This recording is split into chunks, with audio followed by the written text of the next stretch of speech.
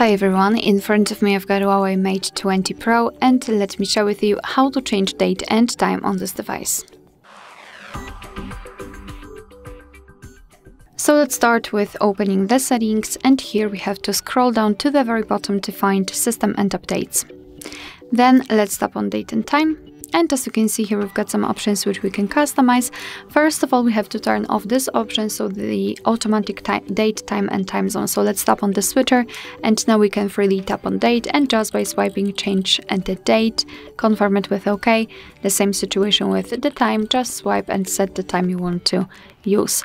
The time zone, just tap on this option, you'll be transferred to the full list of available time zones from which we can choose. So simply find yours and tap on it, for example this one, and again it will be immediately applied.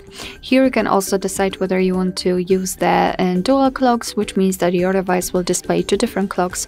The first one with the time from the place you're currently in, and the second one from any other place in the world of your choice. So it's totally up to you if you want to use it or not. Just use this switcher here. You can also decide what kind of time format you want to use. Currently we are using the 12-hour format. You can use the 24-hour one just by tapping on the switcher at the top. So that's the manual customization of date and time. You can always get back to all previous settings just by tapping on this one switcher next to set automatically.